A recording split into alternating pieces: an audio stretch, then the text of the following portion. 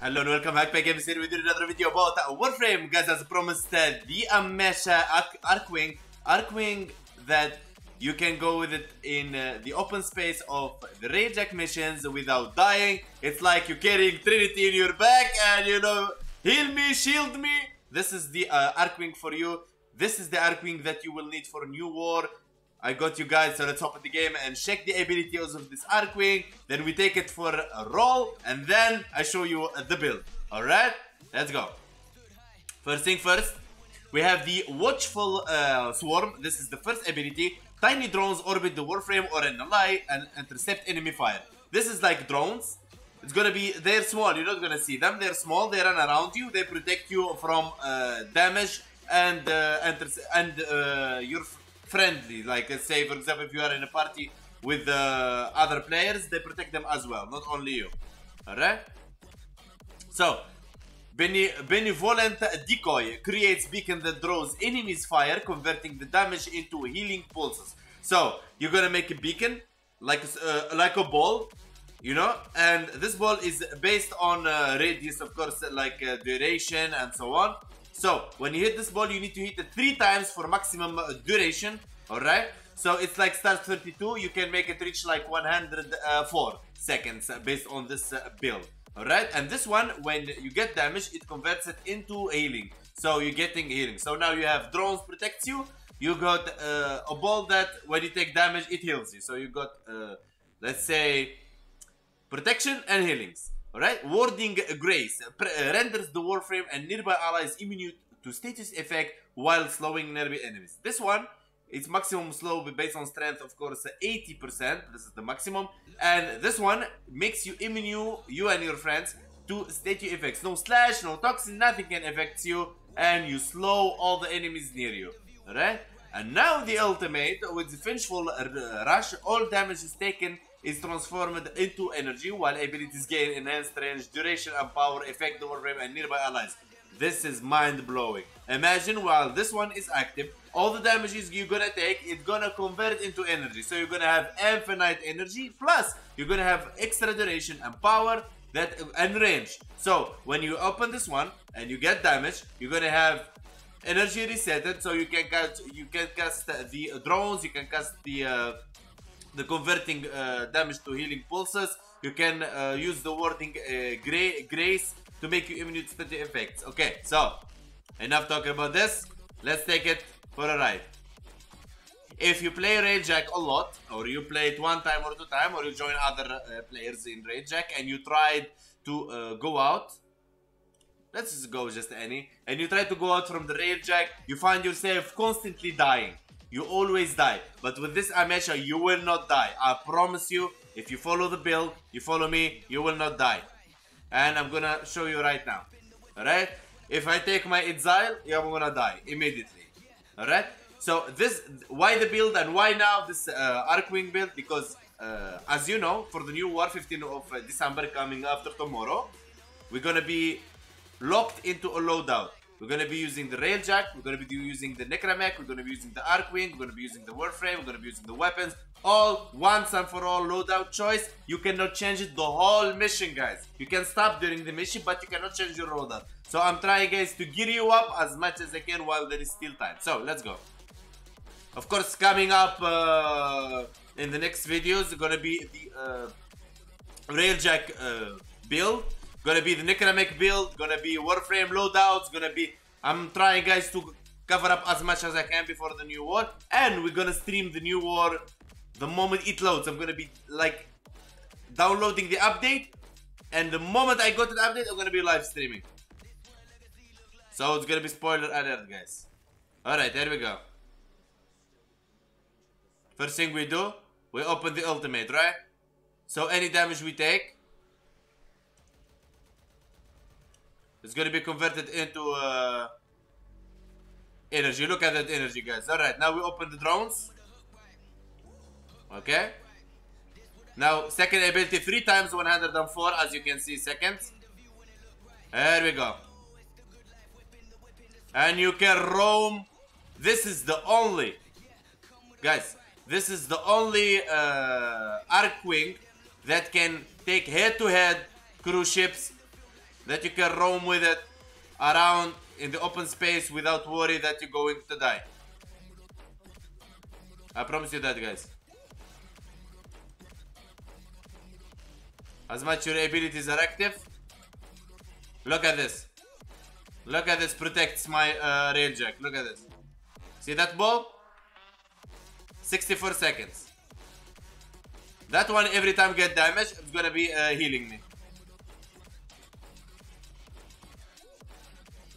Third ability for slow. Now we need to collect some energy to activate our ultimate. You know, here you have recharge. You barely get any energy. You already, guys, if you played railjacks before, you already know the power of the build. You already know now, by now you already know the power of this Archwing. So this is the Archwing I would say take for the new war in your loadout. There is no other Archwing I would suggest for you.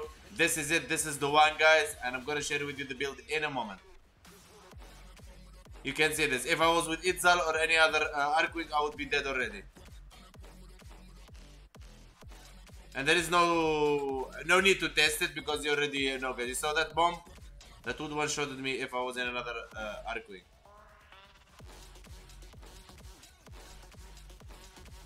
So I say it is the right time I share this, guys, with you before the new war, so you can rush and build this immediately.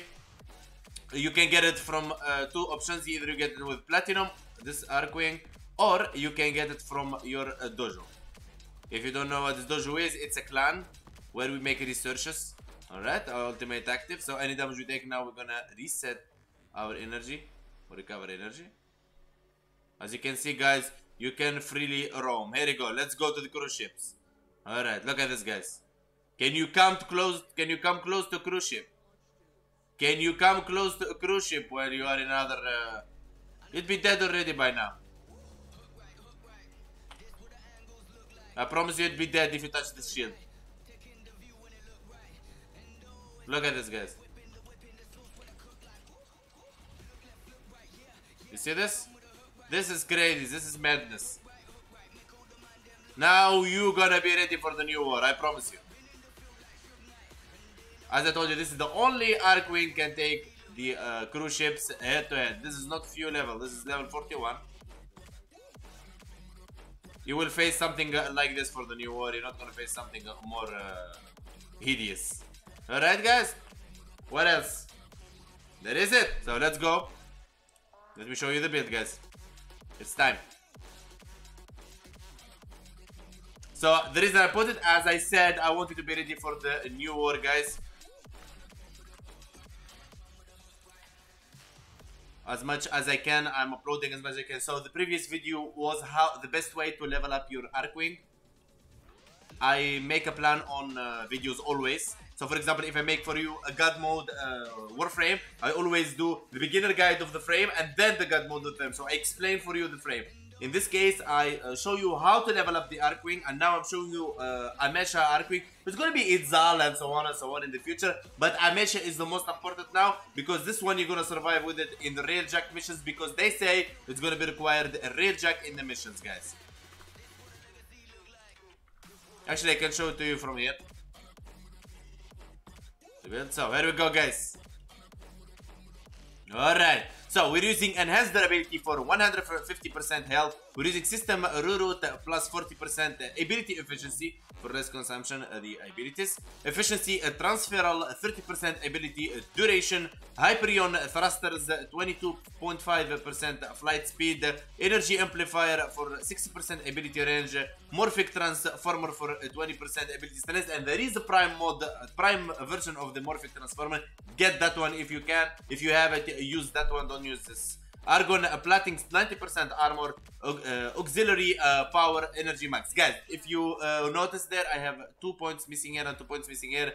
I've been making a lot of builds lately about a lot of warframes. I'm running out of Indo, first of all. Second, I'm putting the builds and testing some stuff in other Archwings. I don't want to mess down map if I level up these two. It's not so hard. Like 3 and 5, I already have enough forma on it. 3 forma is going to be enough. 3 and 2, they're 5.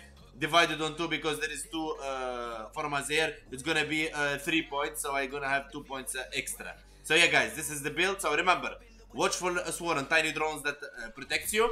Second ability, Renvolent Decoy, that gonna draw enemies and converting damage into healing pulses. Wardering Grace, renders warframe and nearby allies immune to static effects while slowing enemies.